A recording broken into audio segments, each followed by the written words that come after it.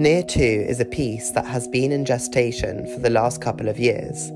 This clip is from our first run at West Art Collective in Manchester. After having performed the piece in West Art Collective, our theatre company took the show to On the Rag Art Gallery, as well as the Edinburgh Fringe Theatre Festival in Scotland. These experiences allowed for the piece to evolve. In our latest version of the performance, which we are currently preparing for Camden People's Theatre Festival, titled Sprint, the piece largely remains loyal to its original format, in keeping with its improvised nature. However, after further development of the work, we have refined the piece and have set it at a funeral reception, with 3 performers rather than 7, embodying a single consciousness. The piece equally has more emphasis on stylized movement, with the latest iteration of the work having choreographed sequences which lend themselves to a more fluid visual style.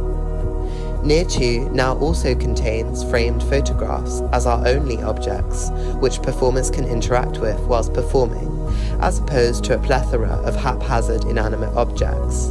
These pictures act as a physical manifestation of memories being regurgitated and subsequently rearranged and reincorporated, as such making sense of and playfully exploring the protagonist's psyche.